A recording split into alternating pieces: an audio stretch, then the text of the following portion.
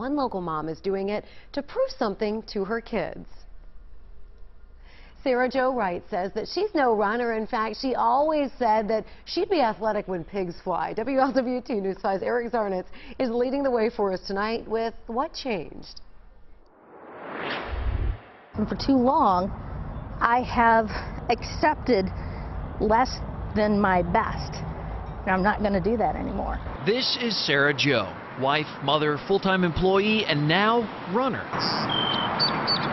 I mean, I never, ever would have thought that I enjoyed running. But I wish I discovered it earlier.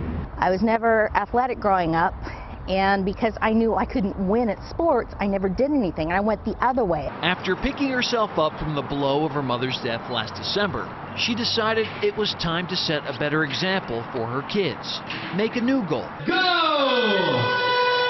To run the Flying Pig Half Marathon before her 40th birthday. I am absolutely terrified and excited all at the same time. In just over a week, Sarah Jo will be put to the test. When I cross that finish line, I will be stumbling. I will look like a red, spastic, sweaty hippo, but you know what? I am going to cross that finish line, and that's important. Showing her son Shane and her daughter Shiloh how life at times can be about overcoming your own challenges. I want them to see their mother accomplishing things and being happy and active and just living life to its fullest. And with the right support, like that of your family, anything is possible. It'll take a while, but just stand up and get up, walk around your house, walk around the block.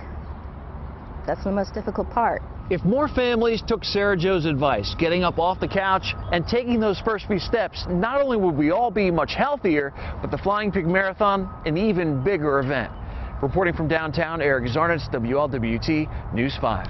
That is what the Flying Pig is all about, people like Sarah Jo here. And you know, being a mom of two, finding time to train is no easy task for her. But Sarah Jo has been training mornings, lunch breaks, whenever she has time. She's also trying to play more, she says, with her kids. So